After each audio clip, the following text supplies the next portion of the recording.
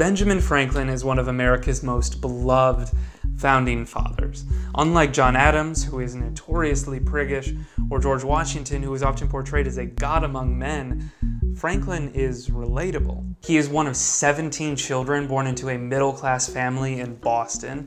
He never attended a fancy institution like Harvard, which he attacked for only accepting rich kids and teaching them how to be arrogant. And at 17, he ran away from his home in Boston and set sail for Philadelphia with almost nothing to his name. Yet, despite this humble start, Franklin went on to become a prolific writer, inventor, diplomat, and patriot. He invented bifocals, helped edit the Declaration of Independence, and secured an alliance with France without which America might well have lost the Revolution. He is a perfect example of Sir Francis Drake's motto, Sic Parvis Magna, greatness from small beginnings. Now, Franklin's writings are a goldmine for rules on how to live your life, especially Poor Richard's Almanac. Some of my favorites are Search Others for Their Virtues, Thyself for Thy Vices, Haste Makes Waste, Make Haste Slowly, and There Are More Old Drunkards Than Old Doctors. However, some of Franklin's maxims for living the good life were not intended to be taken seriously, and others that were, he did not follow himself.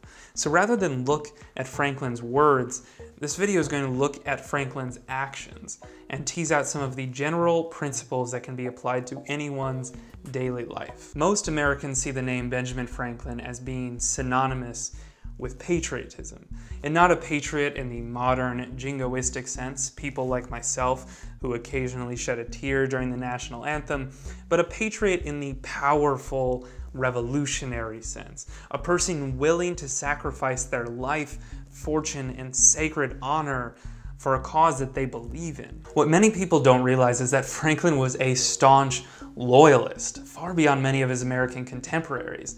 In the 1750s, he was sent to England to lobby on behalf of Pennsylvania, and he quickly fell in love with the city of London.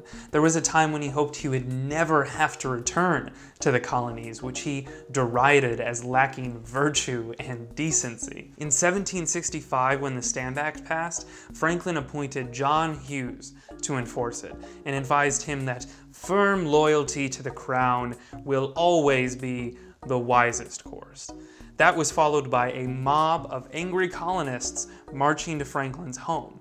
Then, nearly a decade later, in 1773, Franklin declared the Boston Tea Party an act of violent injustice. He even offered to pay for the lost tea out of his own pocket. He dreamt of a united empire between England and America, and he fought to keep that dream alive for years. Even in his later years, he argued that if Parliament had implemented his plan of union, the entire revolution could have been avoided.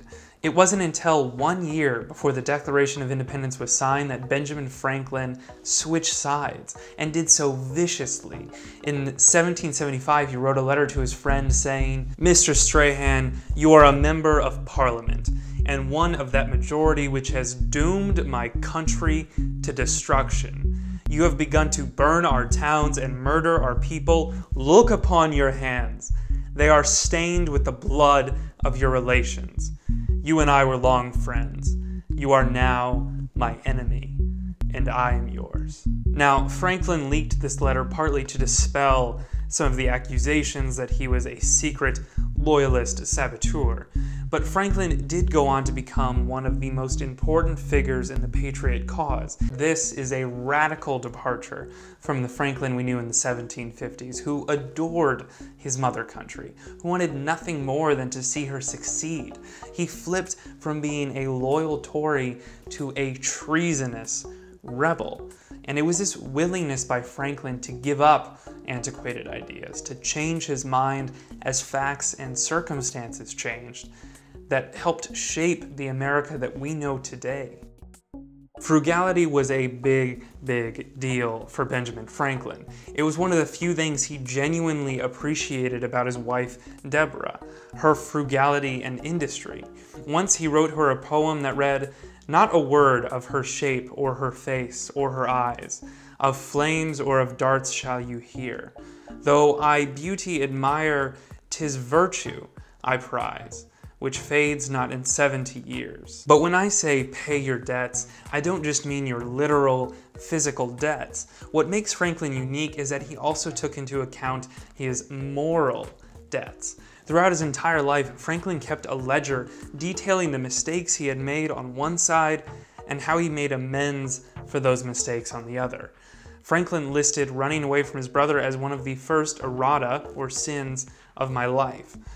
Years later, when his brother James fell ill and died, Franklin took it upon himself to care for James's son, and concluded in his autobiography, "Thus it was that I made my brother ample amends for the service I had deprived him of by leaving him so early." It is incredible the way Franklin handled the sins in his life. Rather than burying them in the past, as some people do, or carrying around a tremendous amount of guilt, Franklin turned his sins into mathematical equations that simply needed to be balanced by doing the appropriate amount of good. The philosophy of Stoicism was a big deal in Franklin's time. George Washington even had the Stoic play Cato performed for his soldiers at Valley Forge. And one important aspect of Stoicism is this idea of practicing poverty as a kind of mental preparation for hardship. Now, Franklin used the same strategy to help guide his decision making. Early on in his printing career, someone offered him a good amount of money to publish an article which Franklin said was scurrilous and defamatory. In his autobiography, he wrote, "To determine whether I should publish it or not, I went home in the evening, purchased a 2-penny loaf at the baker's, and with the water from the pump made my supper. I then wrapped myself up in a great coat and laid down on the floor and slept till morning, when, on another loaf and another mug of water, I made breakfast. From this regimen I feel no inconvenience whatsoever. Finding I can live in this manner, I have formed a determination never to prostitute my press for the purposes of corruption and abuse of this kind for sake of gaining a more comfortable subsistence."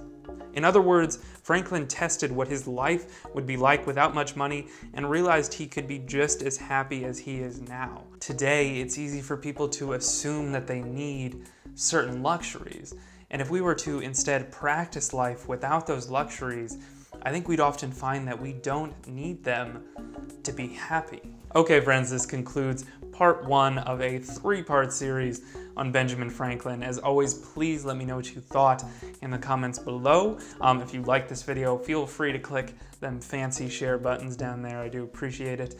And part 2 and part 3 of this video series will roll out over the next couple weeks, or they may already be out, in which case you can click some of those links over there. And yeah, that's all for me. Today I'm going to leave you guys with a question, and that is, what debts do you still need to repay?